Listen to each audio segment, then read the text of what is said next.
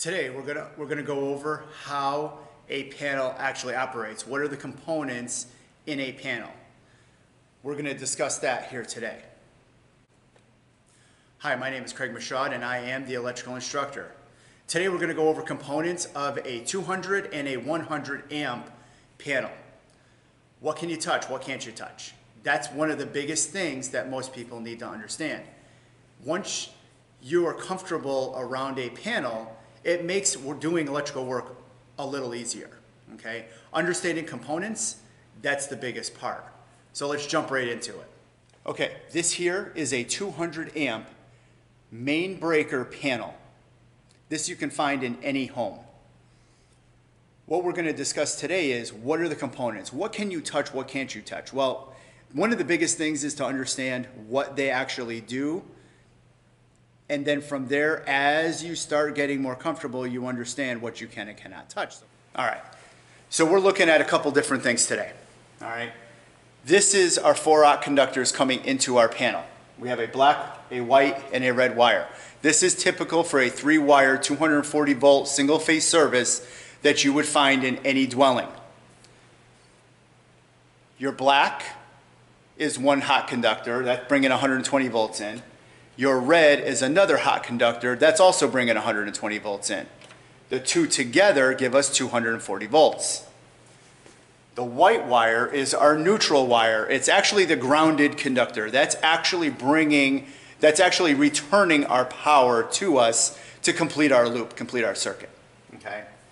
This style panel here is a square D panel, and it actually has a bridge underneath, which you really can't see, but if you were to look, you know, in one of these panels, you would see that they're interconnected to this middle lug.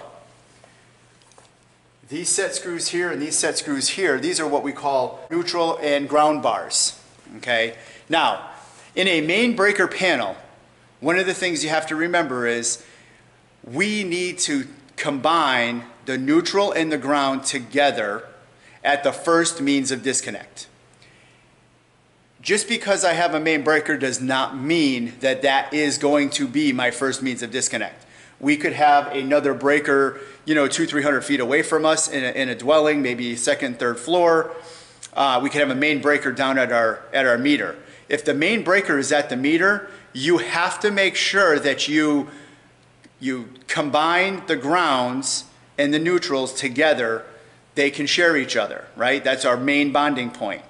Once you get into another panel, that's called a sub-panel, you have to separate the neutral and ground. We'll show that in another video at another time.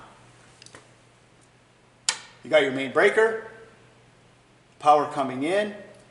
With this breaker off, no power is being transferred down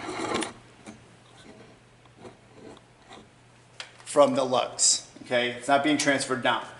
You can see we have two screws. The two screws represent the A phase and the B phase. Now, as an electrician, that makes sense. As a standard homeowner, does it really make sense? No. Do you really need to know everything about it? No, but you should understand a couple things about it, which we'll talk about when we get into other videos about sharing multi-wire circuits and things of that nature.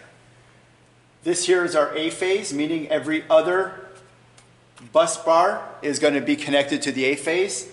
The B phase, every other is going to be connected. Now let's go look at a 100 amp panel. Okay, so here is a 100 amp panel. I can tell because I have a 100 amp main breaker, okay, meaning I can't put any more than number 2 aluminum on this breaker. You have your 2 bus bars that are in your panel, okay?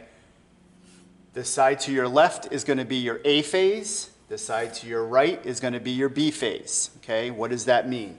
That means that these 2 breakers here are going to be connected to the A phase. These 2 breakers down here, once I install it, these 2 breakers will be on the B phase. The next pair will be on the A phase. The next pair will be on the B phase. We'll discuss why that's like that in other videos. We have a connected neutral bar, okay? This panel here is a load center, so that means that the 2 bars on this side here are to tie in my neutral and my ground.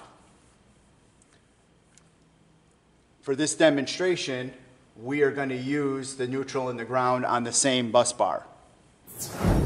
We discussed 100 and 200 amp panels today, how they work, what the components are. If this video was helpful, do me a favor, give me a thumbs up. If you haven't already, please do me a favor and subscribe. We put out videos every Friday. Have a great day and be safe.